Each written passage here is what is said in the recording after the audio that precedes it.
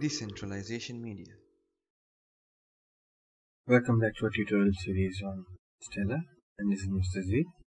Today we'll be looking at payment transaction, and to begin, let's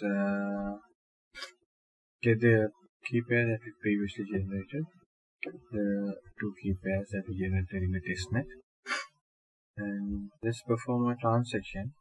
There's a payment between these two accounts through Stellar. To begin this, let's go into transaction builder. So like how we previously created an account, this time we're going to be using the payment transaction, the payment operation in Stellar. Alright, so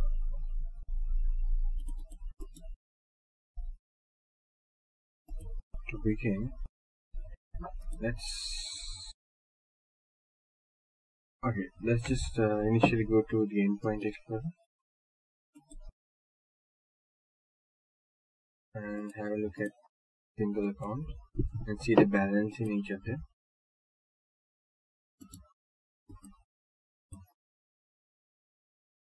So as you can see, the balance on the initial first account.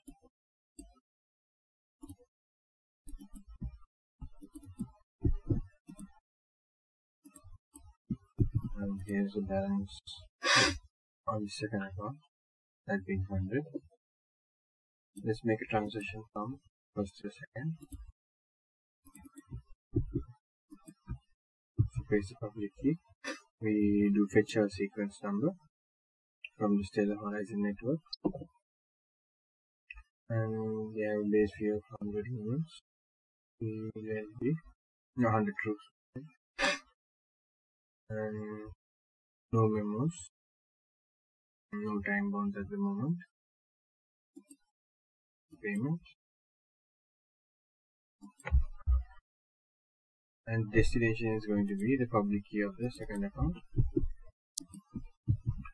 and the asset type is native because we're going to be transferring Stellar lumens.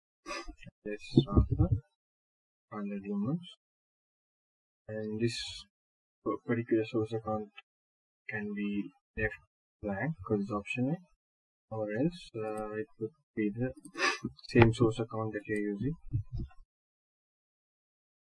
So we sign the transaction using the secret key of the sender,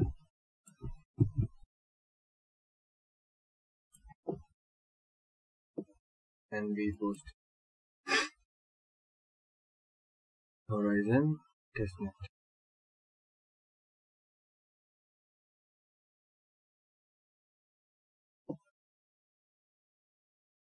So as you can see, the transaction was performed. This is the transaction hash. You can also have a look at the transaction itself.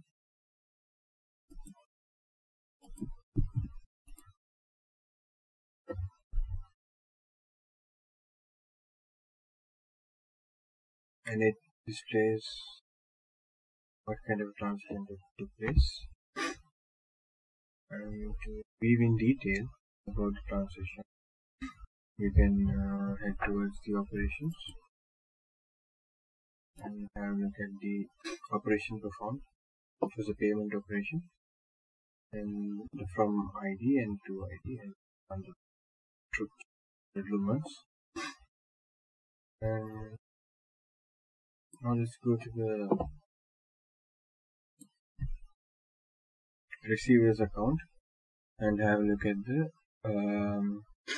fund received. So it has become 200 now from previous existing 100. And if you look at the sender's account, 100 has reduced. So that is the payment transaction in Stellar Laboratory. So let's have a look at how we can do the payment operation using the Go SDK. And I'll be pasting segments of code here, and what we'll be doing is we'll be using the initial key pair and sending it to the second one, just as we did earlier. To start off, let's have the sender's credentials.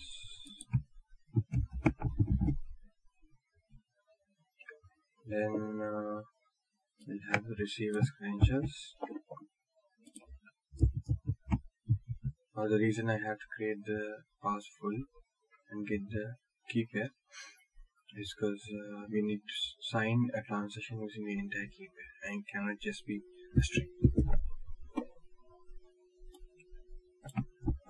Then we call in the Horizon client and set it to be testnet.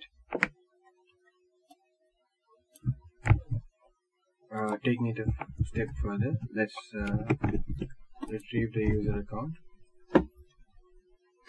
and check the user's account balance.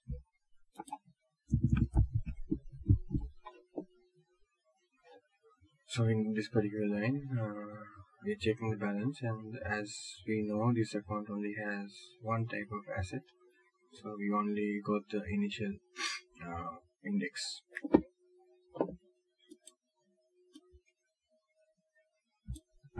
Now for us to do the payment operation requires an asset type, and for that we have to create a native asset, because that's what we're going to be using. If it's a custom asset, we should be using, it's called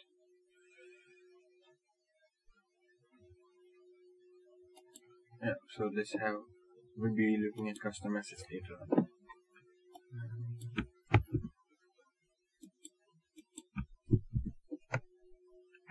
So here's the payment operation, and we use the transaction builder, and we have the destination as receiver public key, and amount as 100 lumens, and the asset as the native asset. Now let's go ahead and build the transaction. So when we're building the transaction, we have our account here, source account, and then the operations, they come in as an array of operations. Then we have the network, which is set to testnet, and with the latest SDK we are required to have time bounds in the transaction build, so new infinite timeout, so that it can be submitted whenever we need to.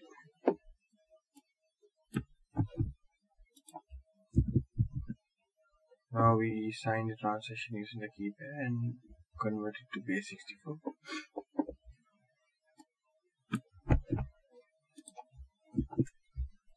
Now moving forward to submitting the transaction, we submit the base 64 into Stellar. We'll be expecting any Stellar Horizon based errors.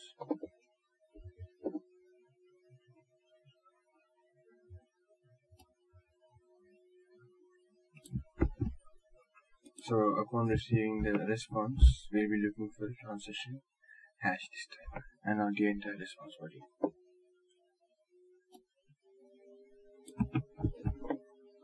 Now when the operation is performed, we need to know whether it's done properly. So let's retrieve the account details and have a look at the balance at the end as well. So let's give this code a run.